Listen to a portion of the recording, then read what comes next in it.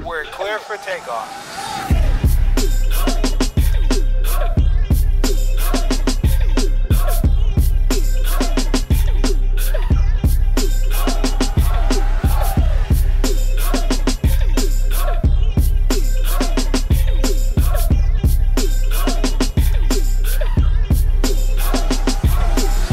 You know what time it is. It's time for your favorite LMFTs, licensed and marriage family therapists, kings of the heart. My name is Tariiq Walton, and I am joined by the one, the only, Dr. John Hard. What's up, Dr. John?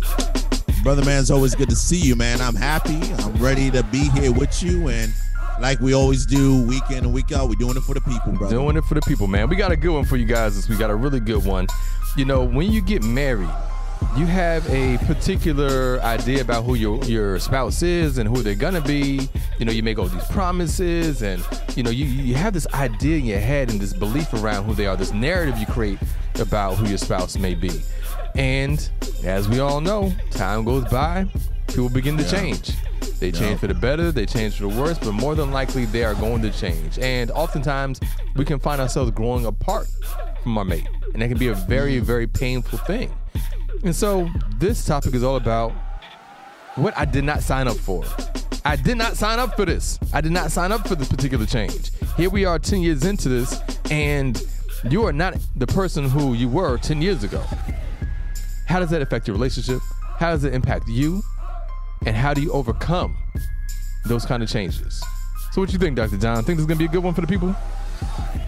I think it's going to be a great one for the people, not a good one. I mean, we see this quite often in so many different ways in the therapy room, right? Right.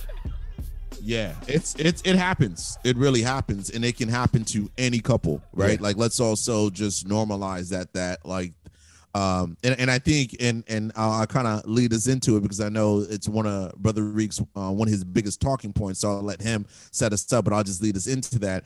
You know, one of the best aspects of just existing is evolving.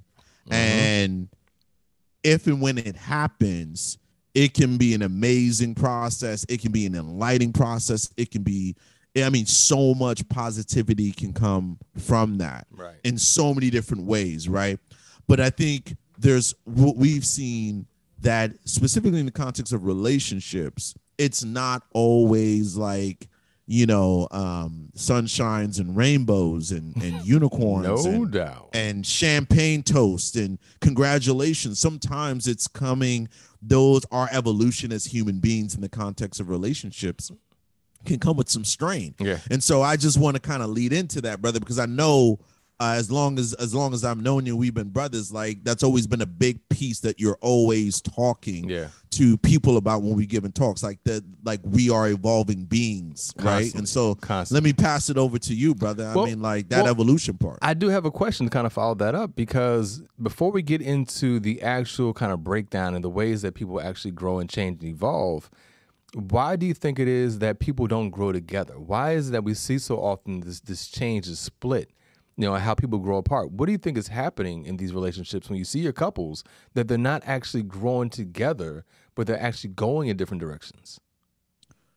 That's a good question. I think one of the things is, I mean, people's underlying makeup with what they bring in from their family of origin is always a big one, right? So, like, what does resilience look like? Some people have gone through some things, and it has shaped the way that they view, like, you know what, I'm done growing, or I figured it out. And other people are like, I'm so hurt and crushed and traumatized in so many different ways. I got to keep going. Right. So I think sometimes, and it's natural, it's very natural for a couple to be together, and there are different trajectories around healing and growth.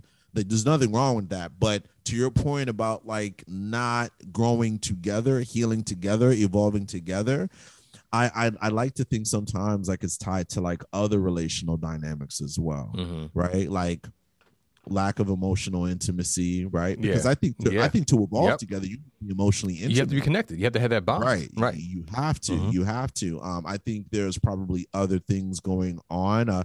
People's work and career situations blocks them. I mean, we Yeah. know this. I Yeah. mean, career jobs are the other big aspects of our life that can really cause, to be honest, some existential crises within people. Yeah. And if you're not really going through that, there's no, I don't want to say there's no need, but there may not be an impetus for you to like jumpstart any kind of evolving. Right. But if you're kind of comfortable and you're kind of, you know what I mean? Like, so there's so many different things that I think could impact the couple's ability to like evolve together. But those are just like a couple of things that come to mind from what I've seen. Yeah. Two things come to mind for me. One is that everyone doesn't value change and growth in the same way. You know, some people really are all about that. Like, I want to grow. I want to change. I want to evolve. I want to learn. I want to see what else is out there. And some people are just like, nah, I'm good. You know, I don't really like change that much. I'm comfortable. I like what I like. I know what I know. I'm good there. You know, so if you have those two various attitudes, well, guess what? You're going to be going in different directions. You're going to have one person who's going to constantly be pushing, trying to grow, trying to learn, trying to do more. And one person who's just sitting back like, nah, you know, I like the job I have. I like, you know, the house we have. I like, you know, I don't want to have to go out. I'm cool right here. I'd rather you just be here with me. And the other person's like, nah, I got some things I need to do. You know, and so you see that a lot. You know, even as simple as someone who likes to go out versus someone who doesn't. You know, well, you know, some people just aren't very social, you know, and so they don't want to change. They don't want to do anything different where the other person really does. And so I think you have that difference. But the second thing, too, is the way that going to the point that you're making in terms of like emotional intimacy, the bond that you have, you know, and what your relationship's really based on.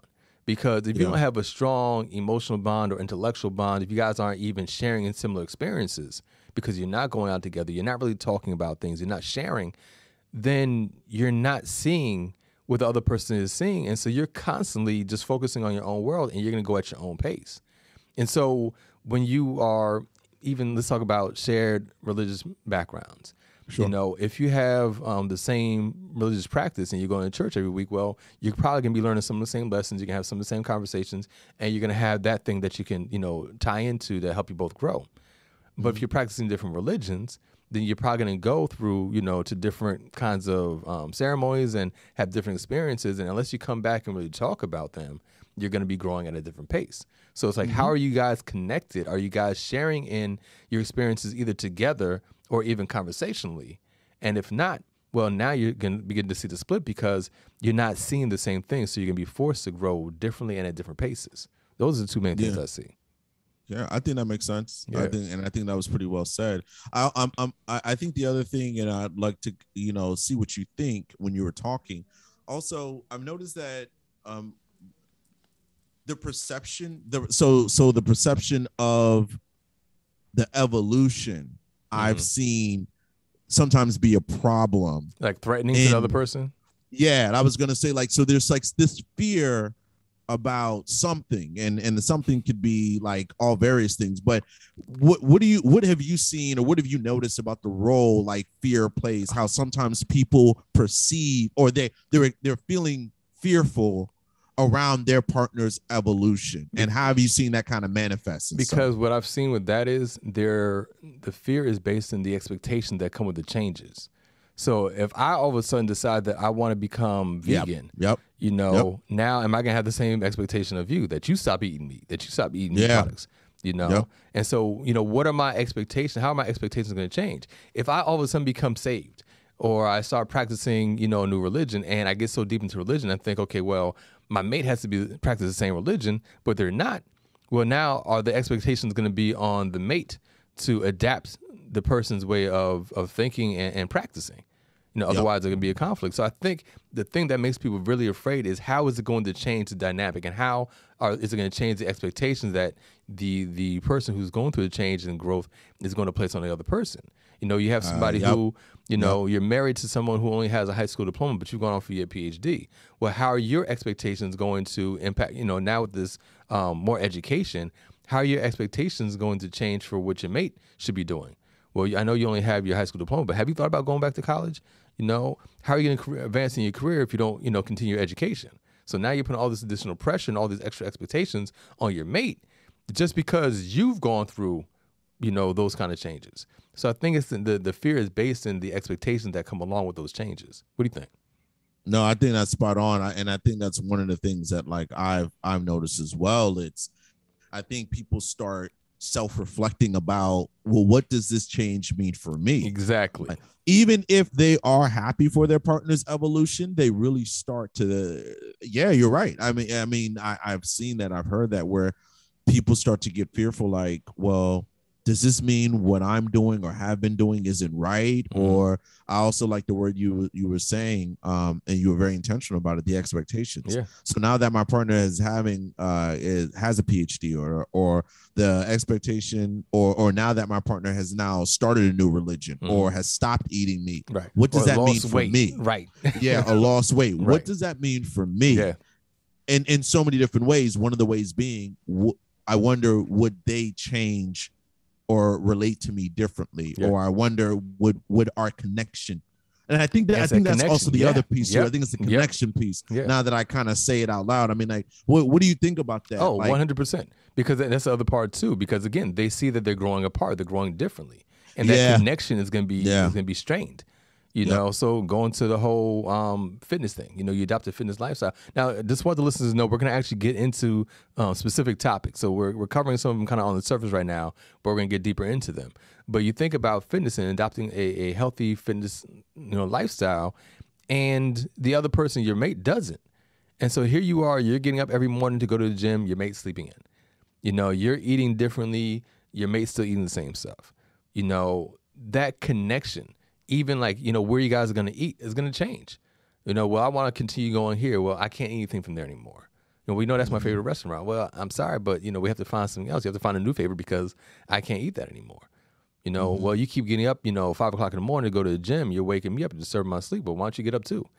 So you begin to see those things happen. And I think it's that lack of connection, or that the breaking connection of how you guys may have been similar as this person is adopting these new habits and lifestyles and changes. That's the part that's going to really, stress you out. How about you? What do you think about that part? I mean, you're the one who brought it up. So I'm sure you have an opinion on that. Well, I brought it up because like I've seen it like in the therapy session. Mm-hmm. Like there's this fear around, I don't know how we're going to relate around this new change. Yeah. I don't know. I think there's also, I'm going to be a little bit more specific. It comes out implicitly and explicitly sometimes. There's also this fear of, will you view me differently? Yeah. Right. So so forget about will they make me change my ways? I'm also hearing aspects of, will they even view me differently? Mm-hmm. Right. So a good example would be like, because you don't eat meat anymore, would you view me differently if I continue to eat meat? Right. And that's a connecting, relational kind of dynamic sense of fear. So I wanted to give that example because it's something that pops up. Or even, the person who will back, I've seen this one too. Someone goes back to school and they get their advanced degrees and their mate isn't, pursuing their degree. Yep. And now they're, they're around a new circle and their attractions even begin to change. I can't really relate to my mate in the same way anymore, but I can relate to this person at work because we have similar backgrounds. We have similar, educational backgrounds and experiences. But I really can't relate to my mate anymore because I'm in a different space. So you see that happen too. So let's get into it. Let's get into the topics because we keep touching on them. Let's really get into them. So the first one I want to start off with is that change in religion. Your mate all of a sudden, or you might have seen it happening gradually, but you guys came into your relationship both practicing maybe a similar religion or a similar practice or similar belief system, but along the way, something may have occurred, a loss of a family member, some other kind of tragedy, accident, and they turn to a new faith or a new way to practice a faith, which is out of alignment with the way that you were doing before.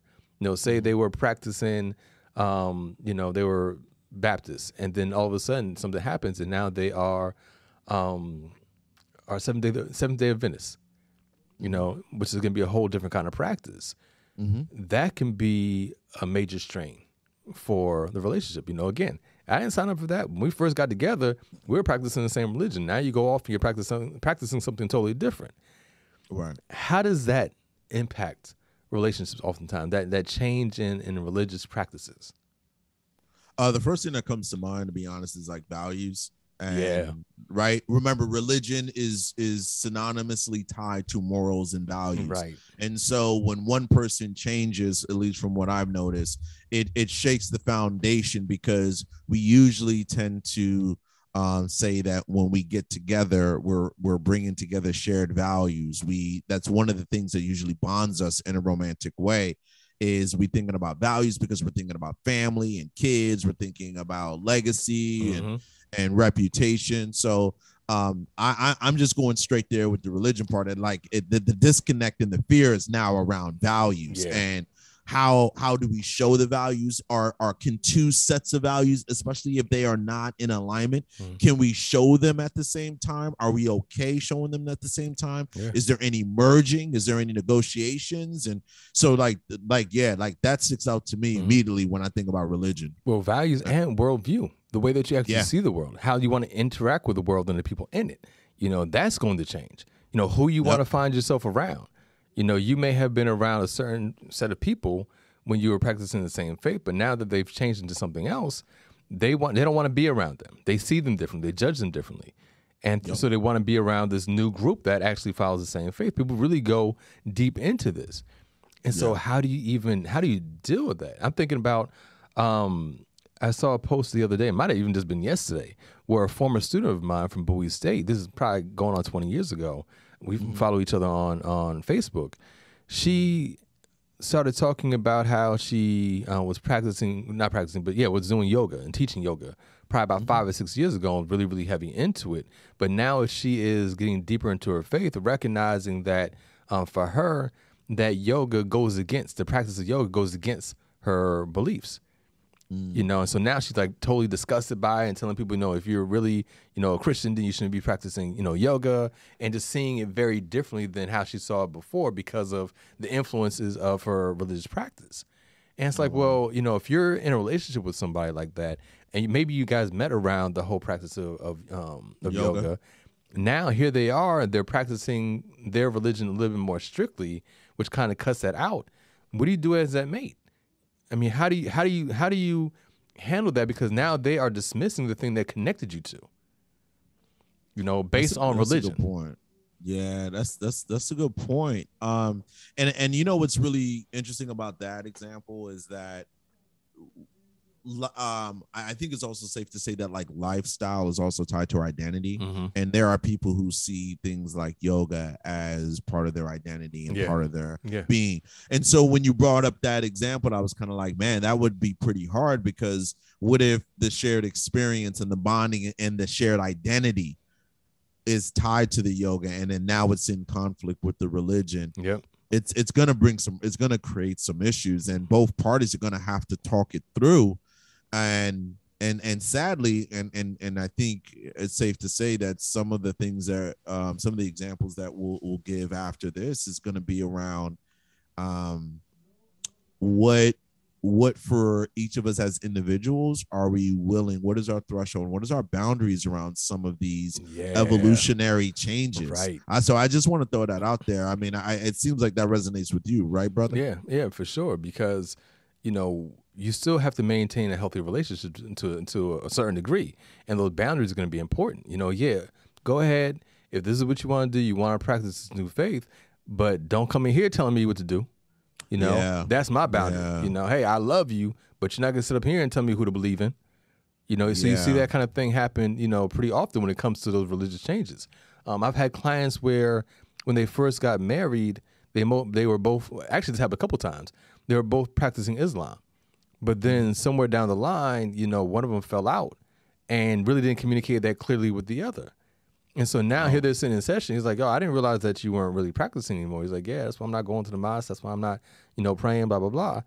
And that becomes a source of conflict because, again, it goes into what you were saying, your views, your values, your morals, your worldview. If you're not in alignment anymore on that, that's going to have a major impact. And one person, hey, if that's what you want to do, fine. But don't expect me to get up and go to church with you. Don't expect me to get up and go to the mosque with you. You know, that's just not going to happen. And so when you start talking about how you actually deal with those differences when they happen, the first thing that comes to mind is, you have to kind of accept that this is your change. And this is probably going to be the answer for most of these. That's what I was going to say, yep. This is your change, and you can't expect that anybody else is going to follow you. Now, you can encourage them, you can talk to them, but you can't have it's the expectations. Again, we talk about how having expectations can always lead to major disappointment. You can't have the expectation that your mate is going to change with you. I agree. You know, again, you can encourage them, but they have to go at their own pace. They have to discover it just like you discovered it. You know, and so that can't be part of your relationship where you feel like you're crossing their boundaries and trying to force them into something that you believe in just because you think that's the way it's supposed to be. Yeah, I agree. And the other thing that you said, I want to highlight, and I think this is probably an unintentional consequence of sometimes when in a relationship, one person goes through evolutionary change, and I don't think you said the word, but it struck out to me. We got to be very careful because it can also come off as at times patronizing and also like a shift in power dynamics, right? Like, you cannot like start teaching and preaching and forcing people or you know what I mean? Like, because that eats away at the actual relationship. You see what I mean? Like that the finger pointing and like, well, the judgment.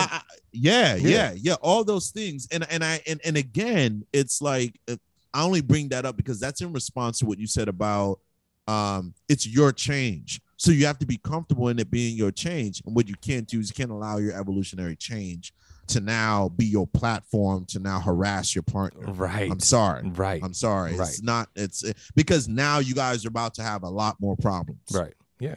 And so I think the answer to, to just go a step beyond that too is there has to be a level of acceptance. Yeah. You know, as a person who isn't making the change, who isn't evolving, who isn't practicing this new religion, you have to accept, hey, this is what your mate decided to do. And even though your views may not be in line, there's something else that you have to work on specifically, but recognizing that this is where they're going, and you have to have, a place of acceptance and safety, for them in that. And as a person who's actually going through the evolutionary change, accepting that your mate isn't going to be changing with you, that they're not going to start practicing just because you're doing it. They're not going to start practicing the same religious faith or in the same way that you are just because this is what you wanted to do. So you have to have that place of acceptance for each other. Yeah, straight up. So what about this one? I see this a lot in practice too. You have clients who come in and, say for individual therapy, and you're giving them all these tools and all these new skills, and they're really learning a lot, and they're taking a lot from the sessions, and they're evolving. You see the evolution, and you're proud of them, but their mate isn't, because their mate's not getting the same lessons. They're not getting the same skills. So unless you're going home and sharing them with them, and your mate is open to hearing from you and learning with you, you're going to grow in these phenomenal ways that your mate isn't. And so as a person who is sitting back there as a mate who's not, going to therapy, you want it. And this is the funny part. You wanted your mate to go to therapy because, you figured, all right, you're crazy. You need to go to therapy. So they go to therapy. They start growing. They start learning. And now they're no longer operating the way that you got used to and what you got comfortable with. Now you have to begin to change your narrative around who your mate is, but that's hard to do because, one, you may not trust what you're saying, but two, it's not familiar to you. Yeah. And so how do you handle that? As a person who, again, you're not the one going through therapy, but you're seeing that your mate is, how do you handle those advances that your mate is making that you're just not familiar with? I think it's important to truly understand, first and foremost, like, what is it that you are feeling? And I know it sounds cliche, but it's probably going to be some level of insecurity and some level of fear. I would start there. Yeah. I'm not going to play around and say, like there's like other things, but I think from like an intrapersonal standpoint, I think it just sparks some insecurity about like, okay, like what, again, like that whole notion of like, what does it mean for me? I do like what you said, because we do have narratives about our partner. Yeah. And I think that's a really good thing that you pulled out. That is it's a hard thing to now revise. Right. You now have to sit down and come to the get a grip around my partner is evolving in ways that don't necessarily fit the narrative that I'm used to saying or thinking about them. Yeah. So I that really resonated with me, and I mean, so I'll so I'll let you kind of take that because that was a good one. But I'm also thinking just from like an insecure standpoint, like I think that just causes us to start doing far more self-reflection, and not just that, but if the person is not ready for that kind of self-reflection, it's almost like it starts, people start getting angry. That's when you start getting angry at therapy, and then you start like, well, your therapist don't know what they're talking about. Yeah. You know, they're turning you against me. Yeah, like yeah. I've heard those kinds of things, and so yeah, I think that's what comes to mind for me when I think about this scenario. Yeah, and it's important to point out for people who haven't gone through therapy, when you talk about narrative, it's the stories that we have in our minds about who our mates are or who anybody is. You know, even about you. You know, you have a narrative about who you are, and that may not be in alignment with how other people see you. You know, but it's just a story that you tell yourself about who people are. That narrative that you maintain, the tales about this person. Yeah, you know, you went to school with somebody and you knew they used to drink all the time in school. And so now here it is 10 years later, you run into them again and you're still looking at them like a drunk. But no, they're a family person now and they're doing really good. And so they're not that same sloppy person that you kept in your mind from 10 years ago, you know. And so it's that narrative, you have to change the narrative. So even with your mate, when you see that your mate is trying new things, and I think that's the part that makes it hard, because as people are going through therapy and they're taking on these new skills and these tools that they're learning, they're trying. And oftentimes, you know, the adoption of these new tools and skills don't happen overnight. It's a gradual process. That's and so you may be doing things better, but to your mate, anytime you fall back into old habits, it's like, oh, see, you're not changing. You're not growing. You know, you're still doing the same stuff. But it's a gradual process. And so all that does is encourage your mate to maintain the narrative of who you are, even though you recognize and your friends recognize that, and your family recognizes, your therapist recognizes that you are growing, that you are changing, that you are looking at the world differently, that you're interacting with the world differently. With your mate, because it's so close and they see you so often and you interact with them so often, it's really hard for them to change their narrative as quickly and adopt a new narrative about you. And so they get stuck. And they don't trust the change because they don't think it's going to stick. And so that creates that main, you know, one of the main conflicts between the two of you. They don't trust that who you're becoming is genuine, that this is just a front until it all falls apart again. Huh. No, that's real. That's real. I like that a lot. And I think everything that you said, I've seen that even commented in therapy by the other partner. That's pretty spot on. Yeah. No, when I think about it, and it's like, and that can be hard for the person who's evolving to hear. Yeah. You know, right? I'm doing all this work. What are you talking about? You don't see this. Do you see me every day? I'm getting up and trying something new. Every day I'm getting up telling you I love you. I'm working towards your love languages. You don't see that? You don't appreciate that? How can you tell me I'm being the same person? Yeah, they take it hard, man. They take offended. Yeah, that's a good one. That was a really good one. Yeah, I mean, that kind of brought back some memories to some past sessions right there, man. That hit home. Yeah. That's a good one though, because we've seen that, and we know people. We know some of our listeners have been in those situations, and I think that's why it resonated so much, because it's sometimes our evolution is to benefit the relationship, you know? Yeah. And when you don't see it. Right. I mean, that hits different. Yeah. That hits different. What about the person who's actually evolving? Like you just mentioned, you know, there is somebody who is in therapy and they are going through these sessions with us and they're learning and they're growing, and now they're looking at their mate and their mate isn't changing. And so what do you see coming out of their mouths about their mates and how they're describing and judging their mates? Because, again, their mate isn't in therapy. You are, and you're the one who's actually growing. What are you hearing them say about their mates and their expectations for their mates? Yeah, there's a couple of couples that I've had to work with on this over the last couple of years, and they can get quite, and I'm not going to generalize, but like in both scenarios, it was the female partner like making moves and going to therapy and all that stuff, and the male partners were not like they were supportive in the beginning, but I think what happened is that sometimes when we evolve, we realize how different we are than like 10, 20 years ago. Mm-hmm. And that's and so people's foundations internally starts to get rocked around like, well, right, meaning it can spiral at times as well, like I'm not sure of like if you're the one for me or if this right. And so now and because those kinds of that growth or that journey has been a co-occurring within therapy, now the other partner is like, yo, to hell with this, and I don't know what's going on, and there is a panic, but it doesn't mean that there is like a major shift or a major change. But to your point, I'm going to go back to what you said a couple minutes ago. But what I have noted, what I've had to say to both partners is, but let's also be honest and real though. You guys saw signs along the way getting up to this point.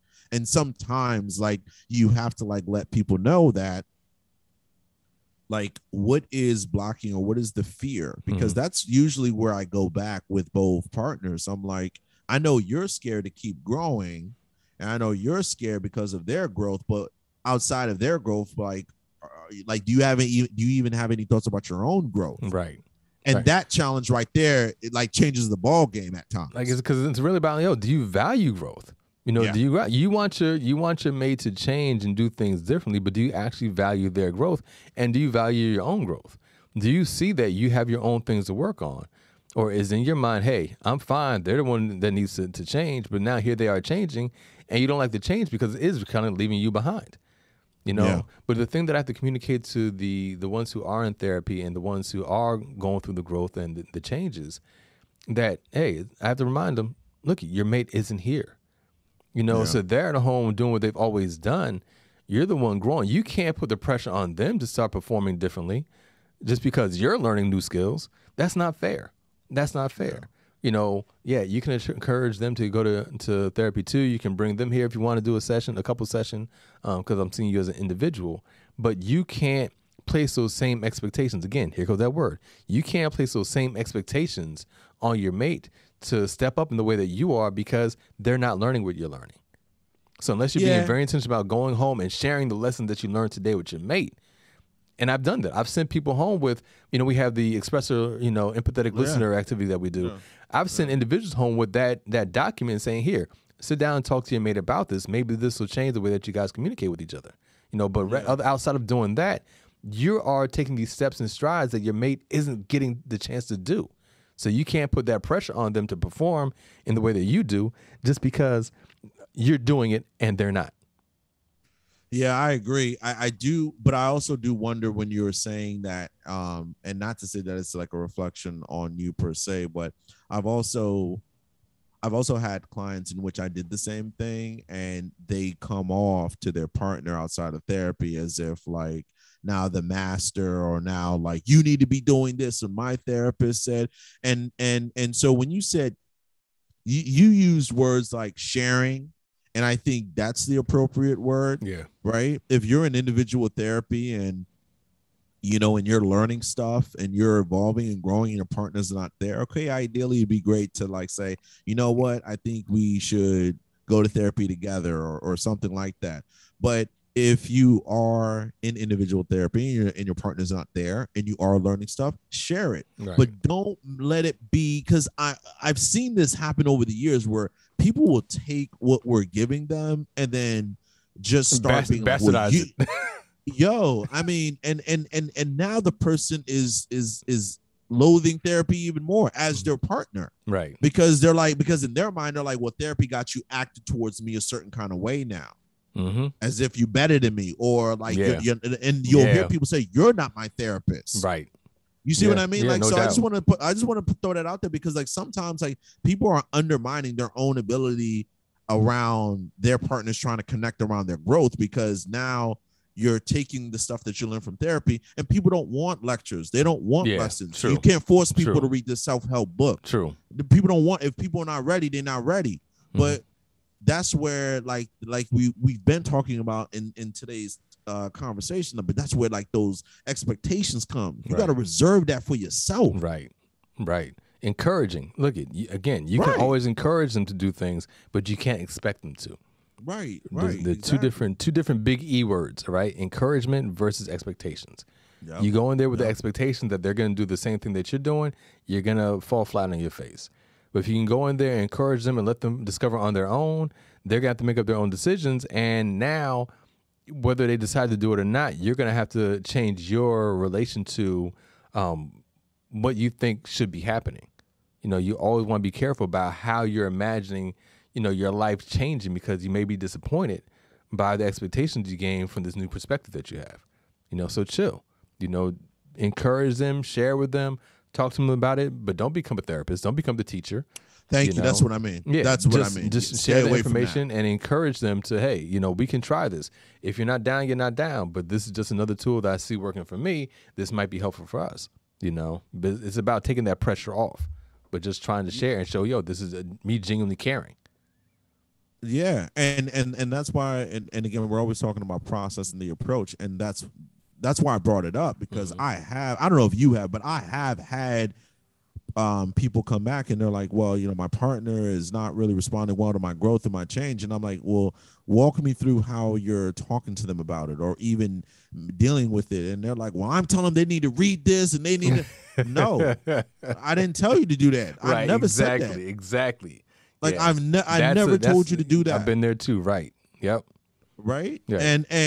And then again, I have to like, because sometimes people do get excited about their growth and their evolution and they so badly want it for their partner, but I always tell them, but if they don't want it for themselves, you about to get in a lot of trouble trying to force it down their throat. Yep. And that goes for everything we're talking about: religion, 100%, fitness, 100%. You know, schooling, all of it. It's all the same thing. You get excited, you get caught up in it.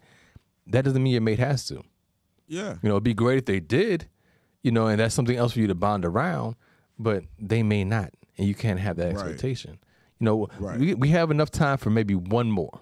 And the one that I was thinking about was around sex. You know, this is a big one because it can influence a number of different things. One being, you know, you start off hot and heavy early in your relationship because that's just what you do. You know, you're still learning, you're still growing with each other, you're excited to see each other. So it's like sex all the time. But years go by, you get into your careers, or you get back into school, or you get involved in other projects, and you're doing different services. Maybe you're having kids, and the amount of sex that you're having is no longer on par with what it was.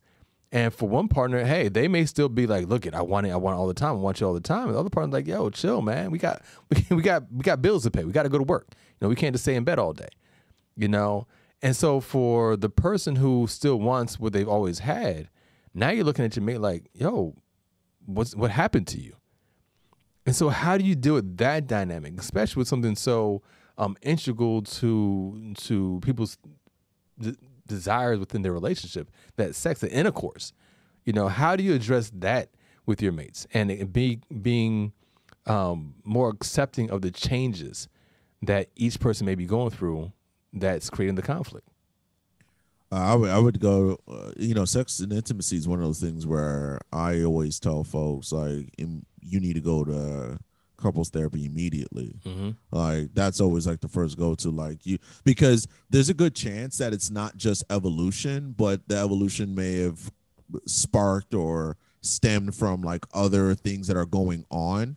And let's also be honest that like sex and intimacy is so complicated and nuanced that it's not just because your partner started reading said author that now this has changed, or because you know, just because like the kids, you know, and stuff like that. Like there's actually there's far more layers there. And so, so many, you know, so I always say like when things like sex and intimacy start going, even if one partner is not experiencing well, that's enough to say we need to go get help. But in the meantime, though, you need to start creating space around talking instead of trying to force the actual act, if that makes sense. Yeah. I tend to recommend to couples that don't try to be like, well, let's try to get. I would actually fall back from the sex and try to create far more spaces around. Let's talk about what's going on. Right. Where are you feeling? Where are you coming from? Because there's something there. But that's like one of the most important things I tend to say outside of like, I would fall back.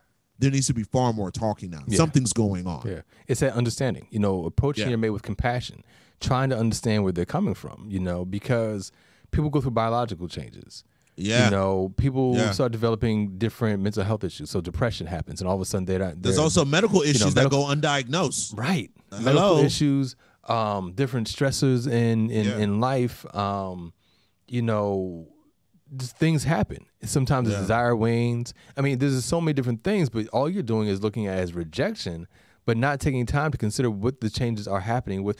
Hey, they adopted a new religion, and so sex is only meant for procreation now. You know, so. You know, you see this change happening and you don't like it because you're no longer getting what you need. Right. Well, yeah, you have to approach your mate with compassion and figure out what's going on with them. And now you have to come to a place of new normal. You know, you may not be having sex 5-6 times a week. You may be cut down to one. It may be once every other week, you know. And even though you really want it, you know, you have to figure out, look, this isn't part of what our relationship is anymore. But then that touches on other changes that may happen, because now we can start talking about lifestyle changes.